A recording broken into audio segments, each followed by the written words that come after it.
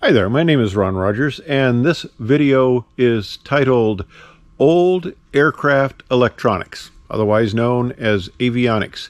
Now, guys flying today, they got GPS, and I'll show you my little setup in here in just a minute so you can see what it's like in the modern day, which you're probably already familiar with anyway.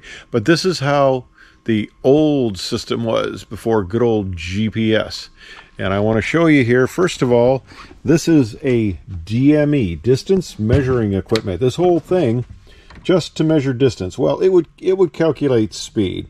This is a King 65 DME.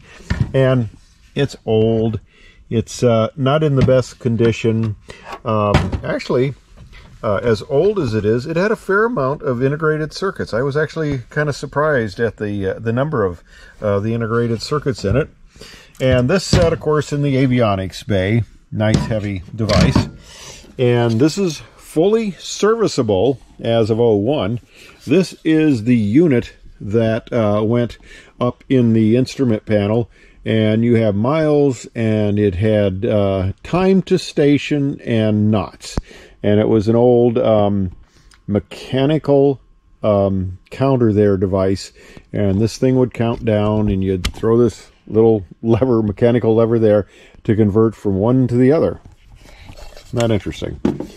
And this is out of I've had two Cessnas. My first one was a 310Q model, and this is the comm panel for intercom panel, and you could also select various navigation functions. It was just sort of a switching device. This I replaced as soon as I got the aircraft. That was about 20 years ago. And one other piece I'd like to show you is how we used to navigate before GPS. Now, they're VORs, very high-frequency omni-range stations, but we also had Loran. And this is a Loran C receiver here. It's a Narco Loran 820. And it actually had a liquid crystal display there and a little touchpad. But you could only use it VFR. It wasn't certified for IFR. But actually, it had, for being this old, a fairly high level of sophistication as far as integrated circuits. It had a lot of them all in here, as you can see. And, oh, a memory battery. I doubt if that's still good. Old aviation electronics humor there. And, of course, these are both identical.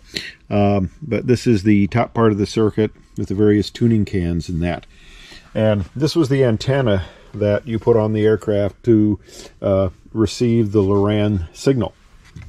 Now, I'll show you what the modern day stuff is. It's a lot nicer. This is my current 310. It's an R model. For the oldest of you who are into aviation, you probably know what that is. It's a turbo 310R. And here is my avionics setup. I have to turn on. Hang on just a second. There we go. I'll turn on my avionics. This has a Garmin 650 here on my side. And it's an all glass cockpit, actually. It's got a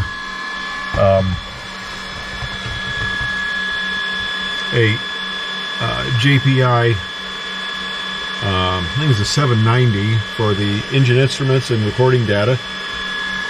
I have the G500 on the right side, and I have the 650 and the 750. They're going through their warm-up section, but here is the cockpit of the airplane.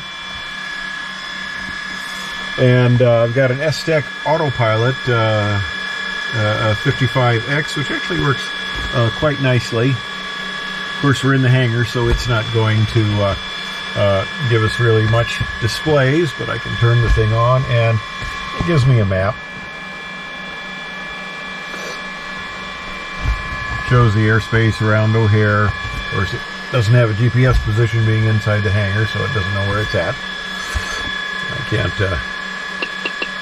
fault it for that. But that's the modern stuff now. And of course, the packages here are extremely small, and everything is virtually contained right here in the instrument panel. So it's a very significant weight savings. And there is my backup attitude indicator and altimeter. There is my suction gauge, for those of you who know about this. The only thing that the two vacuum pumps, high capacity vacuum pumps, operate are the boots and this gauge. So no more vacuum instruments. It's all electronics with a battery backup over here in case I lose everything. So anyway, that's the old to the new. I hope you enjoyed the little tour. Thanks for watching.